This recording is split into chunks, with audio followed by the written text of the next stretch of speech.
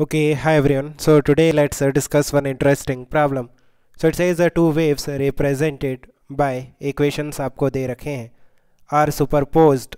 The resultant wave will have an amplitude. Fine.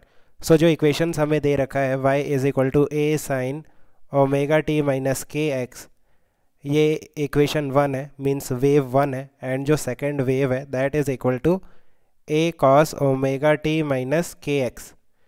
And ये जो दो वेव्स हैं ये सुपर इम्पोज होते हैं एंड जो रिजल्टेंट वेव बनेगा उसका जो एम्पलीट्यूड होगा उसका वैल्यू हमें फाइंड आउट करना है। सो देखो इसके दो मेथड हैं, मेथड 1 एंड मेथड 2। मेथड 1 में क्या है, if you directly remember the formula then you can use it, like जो रिजल्टेंट वेव का एम्पलीट्यूड होगा that will be under root of a1 square plus a2 square plus twice of a1 into a2 into cos of five.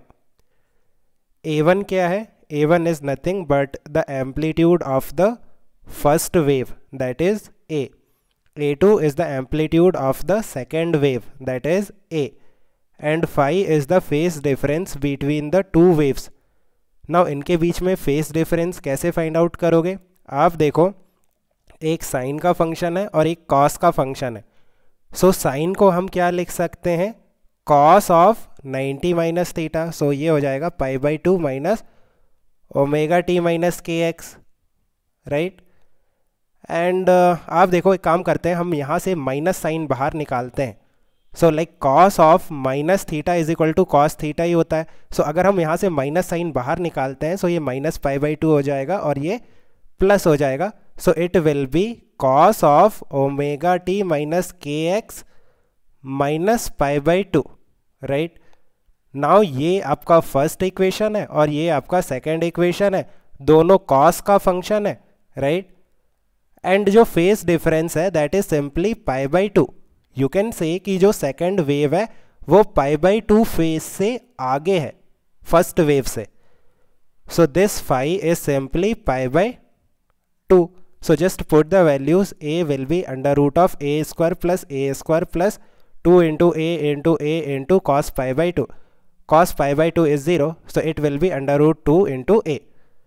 Method 2 की बात करते हैं। Method 2, when you don't remember the formula, तब क्या करना है, देखो superposition is simply addition of the two waves.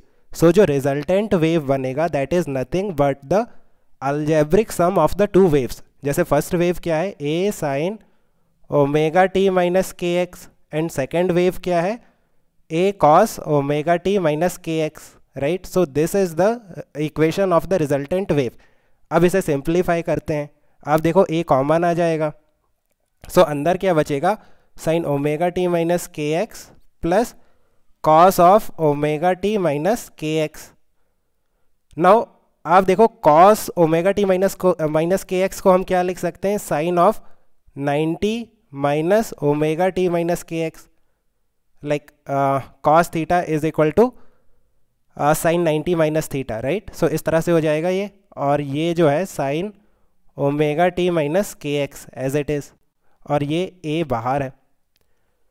Now this is nothing but sign C plus D, ये आपका सी है और ये आपका डी है, sign C plus sign D.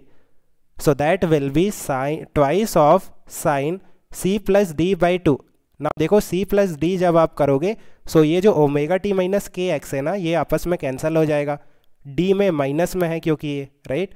सो कितना बचेगा, simply π/2। So this is c plus D divided by 2 and into cos of c minus D by 2। So c minus D जब हम करेंगे सो ये जो ओमेगा टी माइनस के एक्स वाला टर्म है ना ये ट्वाइस हो जाएगा, बिकॉज यहाँ पे ये प्लस हो जाएगा और ये जो π/2 है ये माइनस में चला जाएगा, डिवाइडेड बाई 2।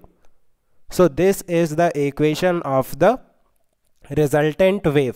सो ये कितना हो गया, ये हो गया π/4 और साइन ऑफ π/4 इज 1/√2, है ना। सो ये हो जाएगा सिंपली 1/√2 और ये 2 और ये जो a है ये बाहर था, सो ये a बाहर रहेगा और a का मल्टीप्लिकेशन है, और ये हो जाएगा कॉस ऑफ 2 से ये 2 कैंसिल हो जाएगा। सो ओमेगा टी माइनस के एक्स और ये 2 का डिवाइड होगा, सो माइनस ऑफ π/4 इस तरह से हो जाएगा।